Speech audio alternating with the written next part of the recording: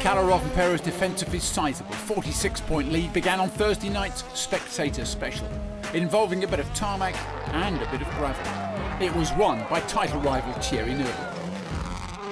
Friday's only casualty was Elfyn Evans. He cracked the Yaris cooling pack on a compression in stage 3 and retired for the day. A blow to his championship. Neuville's early lead was soon gone. Another technical problem, this time his transmission. It was stage 5. 1 minute and 48 seconds were lost. He tumbled to 10th place. In 8th place, Kalle Rovanperä. No miracles in the dirt so far, no stage wins just yet, just a nail-biting and bumpy slide in stage 4, and it caused him to lose his rear wing. The rally lead was being hotly contested. In 2nd, former leader Ott Tänak, a previous winner on this unforgiving island. The Estonian won stage 6, but then was worried by a transmission issue after a bumpy ride in the next test. Just about out in front is Esapekka Lappi, Toyota's other part-timer. 2 stage wins were made possible with a later road position on cleaner, faster stages. Joy on Friday for the Finnish leader, but Saturday had no sooner started than it was over. For the rally leader himself, too fast in Tempio, bish, bash, bosh, and Esapekka Lappi was out.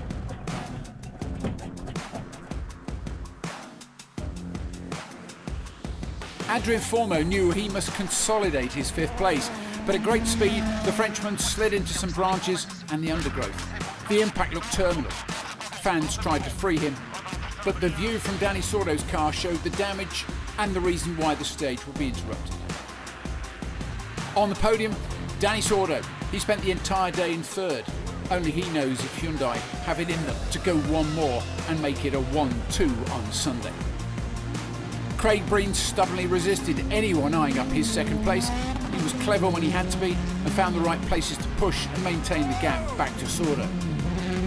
After half a dozen impressive stage wins, Ott Tänak has emerged after a brutal and bruising ride with a healthy lead, 46 seconds, as they head into the final day. There was no denying it. One man and one man only had his eyes on the power stage points in Sardinia. Thierry Neuville claimed the full 5 bonus points.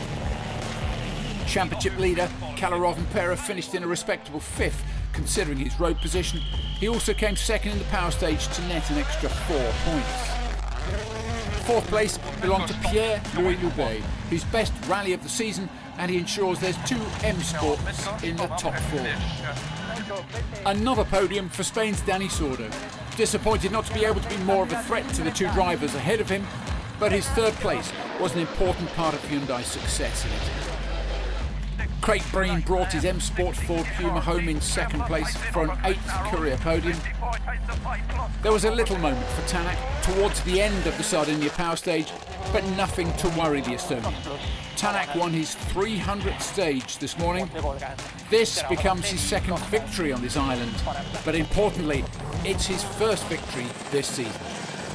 It's been challenging, very challenging, especially beginning of this generation. So definitely very happy, especially for all the mechanics. Actually, they put incredible effort, you know, all the end of the last year and beginning of this year, and also now this rally. You know, it was never easy. So they made good job to keep the car going. So no, it was definitely challenging. So a 15th career victory for the Estonian. Smiles all round for Craig Breen in 2nd place. Dani Sordo makes it a Hyundai 1-3. Rovanperä's 5th place overall and 4 bonus points from the power stage mean he actually extends his lead over Thierry Neuville in the championship to 55 points after just 5 events. Following that victory, Tänak leapfrogs Takamoto Katsuta and into 3rd place. No Toyotas on the podium, and that means their lead in the Manufacturers' Championship is now down to 39 points. Hyundai still 2nd, with M-Sport Ford in 3rd place. WRC Plus, all live.